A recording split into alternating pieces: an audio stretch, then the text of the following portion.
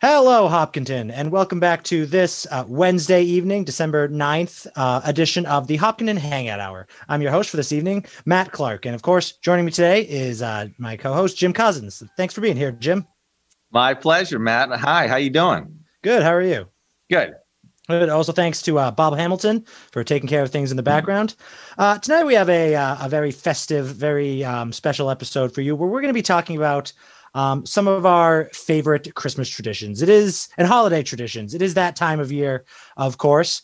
And later in the show, we also reached out to the community to share with us some of their favorite traditions, and we have various photos and videos from around town and from events in previous years. Obviously, this holiday is going to be a bit different, but that doesn't mean people still can't get into the holiday spirit. So, let's just jump right into it, Jim. It's December. Christmas is, is it Christmas 2.5 weeks away? Just a little more than that?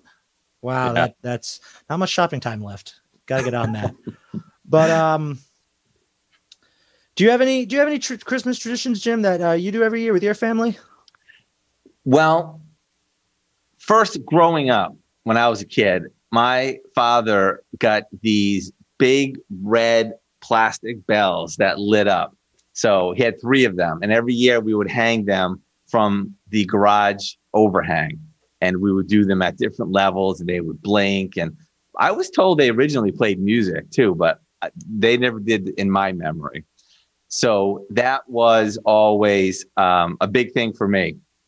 And then in recent years, my mother has started collecting Christmas dolls, these collectible things, and I would go over and help them set them up. And then for my family, I would say the traditions were mostly around people, mostly around relationships. So we would go to my in-laws down in Connecticut, and then they would have a party on Christmas Eve, and then we would drive home Christmas Eve night, and then we have Christmas Day morning at our house, and then go to my parents' house in the afternoon. So it was all really, scheduling in my parents and my wife's parents. That's great, Jim. And we have Mike Terosian just hopping in now, joining us in the conversation. He'll talk after Mike. He fixes his background. Yep. He's got the wrong background up. Yeah. But Matt, how about you? What do you have for favorite holiday traditions? How long does it have to be a thing for it to be a tradition? At least 3 years. Once is unique. 2 could be kind of a coincidence, but if you do it 3 years in a row, it's a tradition.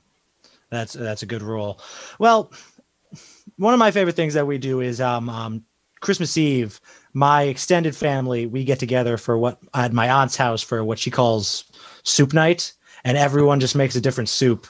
And there's tons of food to go around. There's broccoli cheddar, there's chicken noodle, there's clam chowder, there's French onion. It's a lot of fun.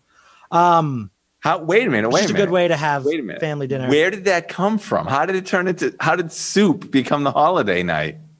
Well, it's winter, so soup is something good to warm your blood with, and it's a comfort food. I'm not really sure where exactly it came from, because that side of the family I always see on Christmas Day anyway. I'm very close with my mother's side of the family. We used to always go to her parents' house, but they're both still alive, my grandmother and grandfather, but they're getting on in years. So to take some of the stress off of them, we host Christmas Day at one of the other houses in town nowadays, these last few years. But just one year, I think it was, you know what it was? It was when my aunts and uncle moved into a new house back in 2012 was the first time they did it. So they wanted to have everyone around because they had just been in for a few months at that point. By the way, we didn't do it until I was in college. Yeah. By the way, we should mention too that this is Wednesday night and we're live. So if anybody is watching us and would like to chime in with their traditions, please feel free to either put it in the chat on Facebook or on our YouTube channel, or even give me a call. I'm here at the station, 435-7887. We'd love to hear what your holiday traditions are. Yeah, of All course. We right. would So, love. hey, our main man, Mike DeRosian, is now in the meeting. I can't believe how much trouble I've had. You know what? You think after how long we've been doing this now? For 8 months? Yep. You think I can log into Zoom okay? Anyways, guys, thank you. Thank you for covering for me. I appreciate it. So, traditions. Yeah. Traditions. Oh, my goodness. I always talk about my Italian side of me. And one of the biggest traditions they always had, which I never liked, was the Italian 7 fishes on Christmas Eve. The big thing was having 7 different types of fish, and that was your meal. And it wasn't a meal that it wasn't a big, like, sit down, have a dinner meal. It was more like everyone would just, like, pick and eat all night long and socialize, because Christmas Eve was about all the different families. And when I say the different families, like my brother and his family, my sister and her family would come in at all different times. So you had the food there. And it was just like, you knew from, I'm going to say like 5 p.m. to 9 p.m., people are just going to be coming over.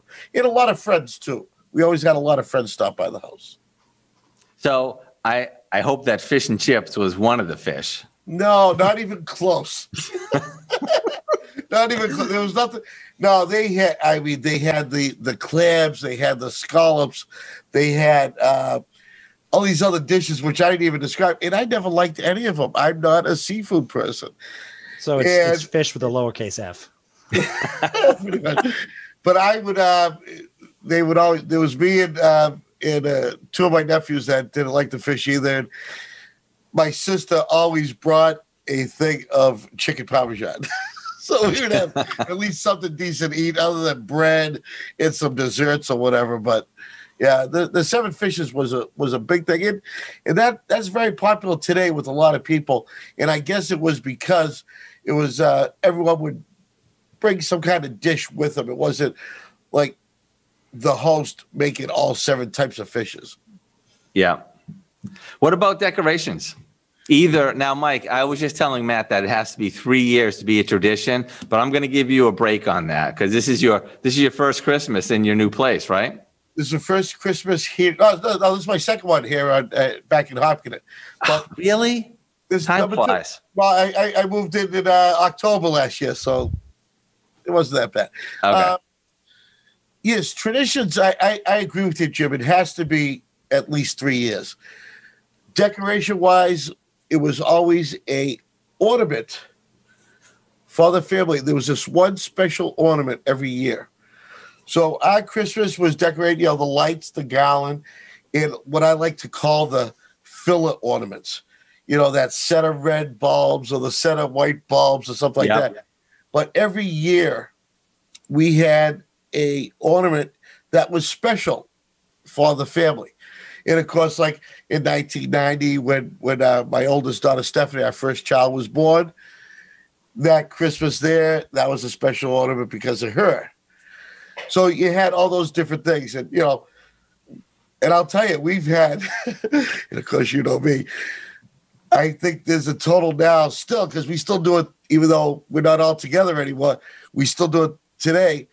There are at least 5 Star Trek ornaments, because me and the kids love Star Trek. And that in the family, as a family thing, that would be a special ornament. So you had it because of a child, you had it because of an event, or you just picked that one new ornament every year, and that was a special. And when we decorated the tree, that was the last ornament to go on. The top, the tree top would always be done, but the last ornament to hang was the one for the year. And that was a big tradition. When you say the one for you mean the new one, right? Yes, the new one. Yeah. The last one, like, here's the ones from years past. And it could have been something that someone made for us special, or at the time my wife was doing ceramics class one year.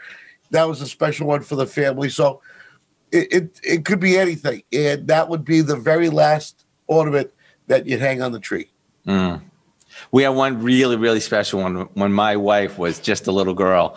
She made a styrofoam cup with macaroni glued around it and then spray painted silver.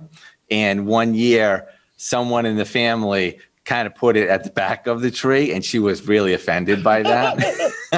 So it had to come up to the front, and then it got the little motorized thing where it would turn around. And this year, actually, it really got its crowning glory, where it is now our tree topper. We just kind of came across that.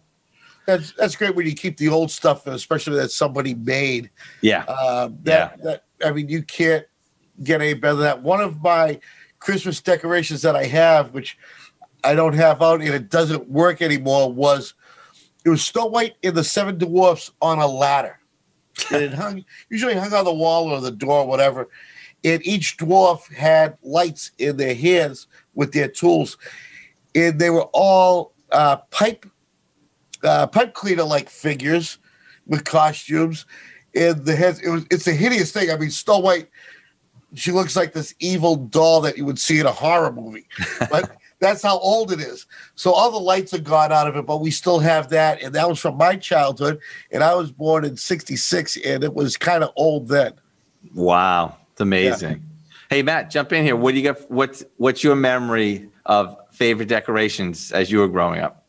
You know, I actually have a good answer to this because of something that's happened recently. I think my favorite decoration that my family used to put up were these Christmas bells that you could press a button and they would light up and they would play classic Christmas music. I remember playing it all the time because I loved them, and I must have annoyed the crap out of my family just because of how much I used to play them. But then they disappeared, and we didn't have them for I don't even know how long. Cut to 2 weeks ago, I'm taking a shower, and I still live with my parents. At least right now I do. And I hear something playing, and I immediately recognize it. I'm like, what is that? What's playing that music? And I go downstairs. My parents have brought out those old Christmas bells, are untangling them and replacing light bulbs, and they're hanging them because my niece is a year old now. This will be her second Christmas, and they got them out for her. Oh, that's nice. Yeah, it's really fun. I couldn't believe how recognizable they were when I heard them. It had been so long that my younger brother, who's only 2.5 years younger than me, he didn't even remember them at all. Really? Yeah. So now, it had been 20 years, maybe. Wow. That's amazing. Yeah. I don't know how old this tradition has been, but do you have any memory of Elf on a Shelf in your family? No, I didn't hear about that until I was in my 20s or late teens. I just saw one of the late night videos, and they had this fake commercial. They said, "Forget about the elf on the shelf. It's Fauci on the couchy." Jim, I have a better one. The new one that I saw was Mandalorian on a DeLorean. That's a good one. All right. Hey, let's take a little time now. Tom Nappy put out the call on social media for people to share decorations that they have put up. And we got several pictures in. So I'm thinking we take a look at some of those. What do you think? Okay. Sounds good. Sounds excellent. All right. So here's the first one.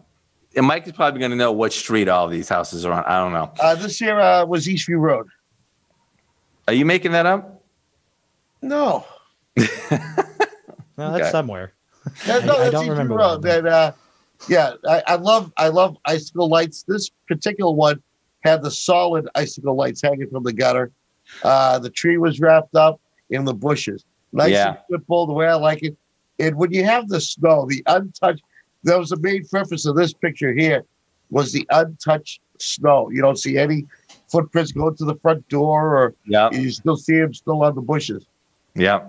You know, every once in a while, I will see somebody and there will be a parent and a child out putting their decorations up. And I just love seeing that. I think that is the nicest thing. Yep. So it's different.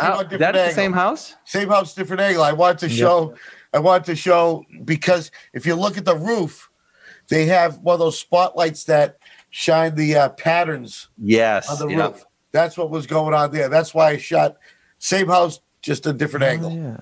Okay. Nice. Oh, I like the different colors here. Yeah, and those have the icicles on the trees. See the purple ones coming down?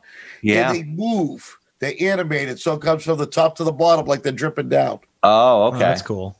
What's that spotlight on the right pointing at? That's what pointed on that roof that we just saw, that last picture. Oh, so the house is to the right here. Correct. So that's technically, there's 3 pictures of the same house. Yep. Well, let's get, okay, here's a different house now. Yep. Wow. You know what? I always give people credit when they go along their roof line, especially when they got a lot of trees on the left there. Right. This is a lot of work to do, and especially, and you're going to see some of there that have like a straight line, like you could tell it was like an engineer that pulled this together. You know, you'll see some of those. Yeah. So this here's on the corner of Eastview and Robin Road. And I loved it because when you have the Santa, those are the classic. It's not the blow-ups. Those are the hard plastic with the one bulb in the background. Yeah. And it took me 5 pictures to get it just right, the f-stop and everything. But Santa Claus is a little bit blown out, but that was the best I could get him. Yeah, yeah. I like the candles. The candles were the big one for us. That's what we used to do in our houses. And they got the candy canes out front. And, of course, the blow-ups. Who doesn't love a good minion?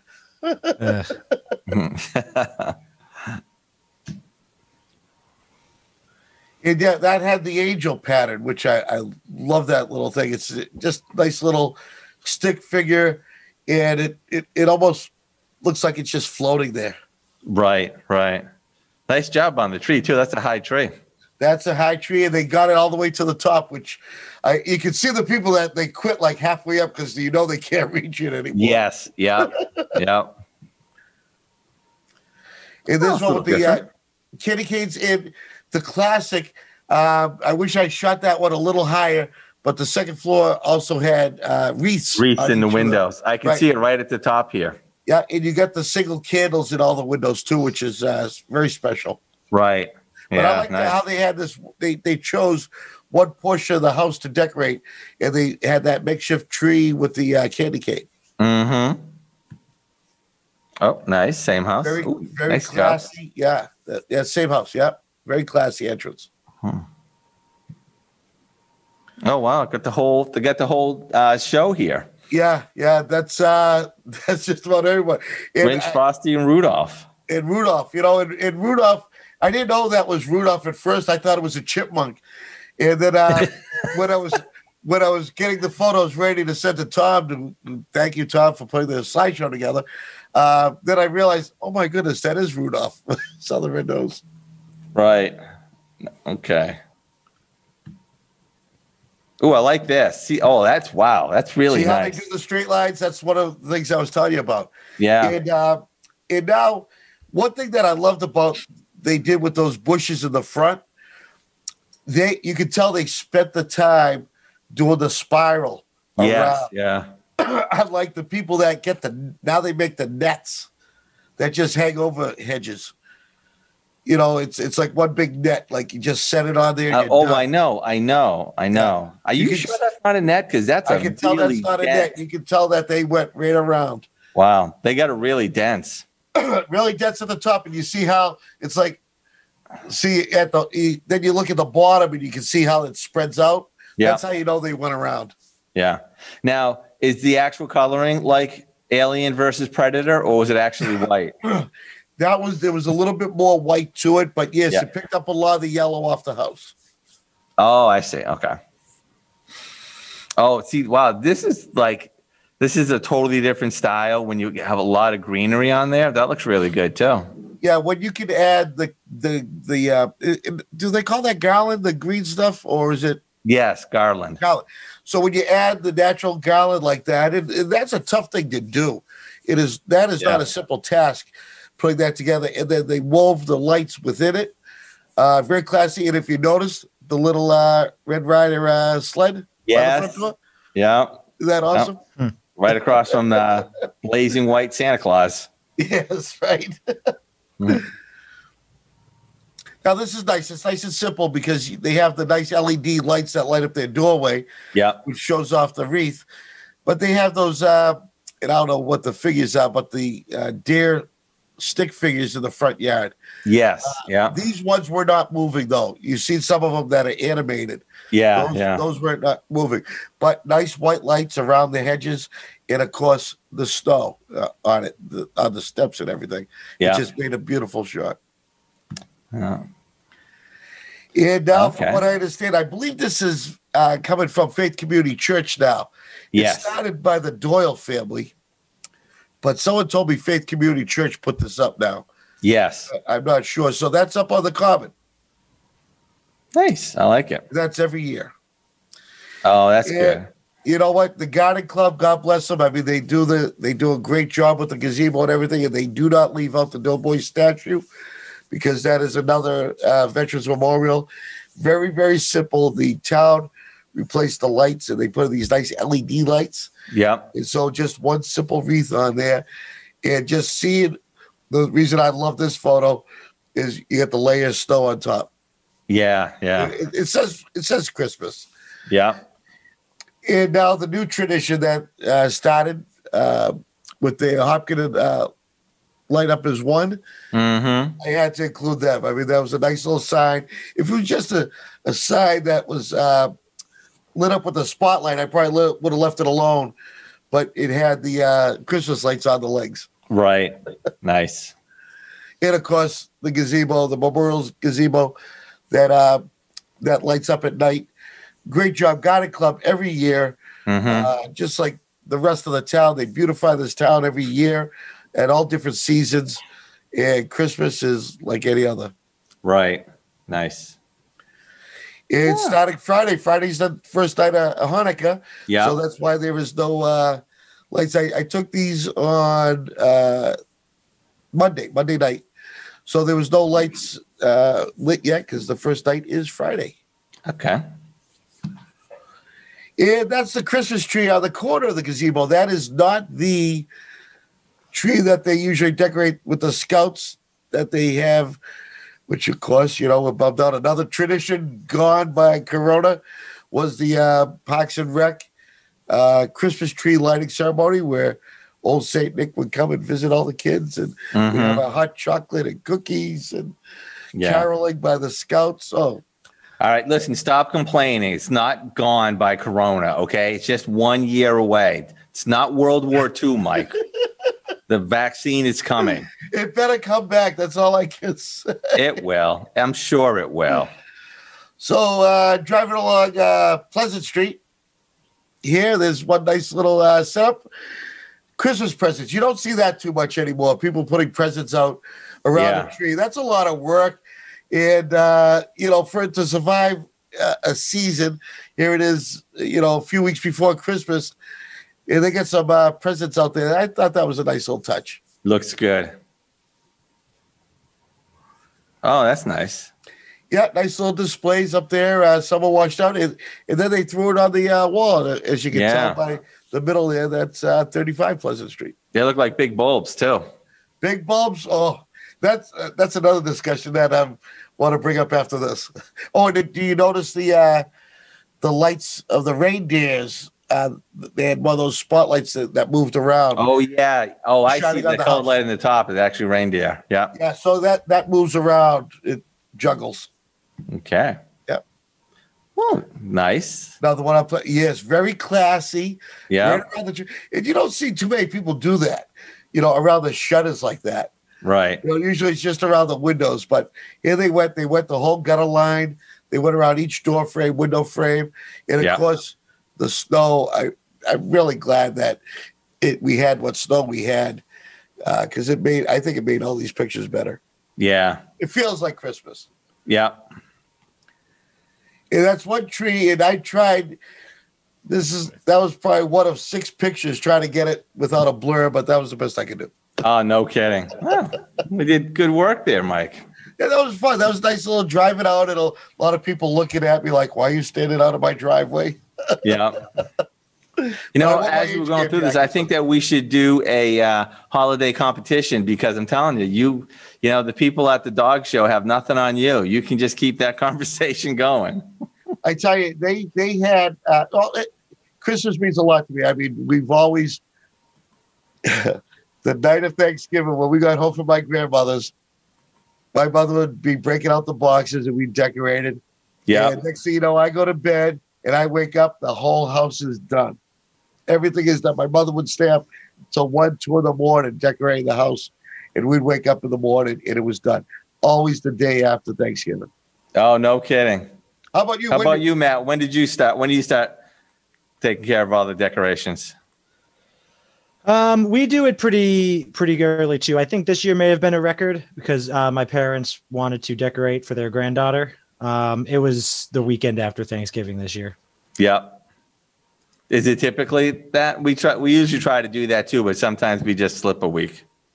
Yeah, it's normally pretty quick. My birthday is in mid December. So as a kid, I always like to have the house fully decorated for my birthday party. Yeah. So it's usually done by then at the latest, but it's yeah. So how about you, Jim? When did you guys start your decorations? Well, usually the first weekend in December, but now, you know, we're very flexible on that because now we have a child who is married and right now living out in Kansas. So we try to be very flexible, although it didn't work out for this year. So we're doing a Zoom thing, and it's just a lot of work. I mean, I hate to sound lazy, but it's just a lot of work, pulling everything down from the attic, and we got to clean everything up and move everything around. And so we typically, like, we get the house straightened up and ready one day, and then the next day we bring everything down and we take a few hours. And we have all these little fun things that we do. You know, we have a nativity where everybody, the 3 kids, all the pieces are wrapped up to keep them safe, and they try to pick which one is baby Jesus. So the winner is the one who gets that one. Oh, so we cool. do things like that. That's cool. We've always had when I brought the tree in, because we always had a live tree, but after, starting my family, I grew up with fake trees, but starting my family, we went live trees, and it would sit there a couple days just so it could rest and fall down. And we'd schedule the time. This is going to be it, you know. And of course, when the kids were little, it wasn't bad because you just tell them and go.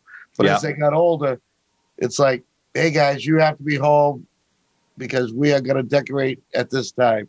And it was great. It's just great bringing the family together. And, you know, and that's what helps them keep their traditions. And now, and I know I told you and everyone knows that I'm going to be a grandfather coming in February.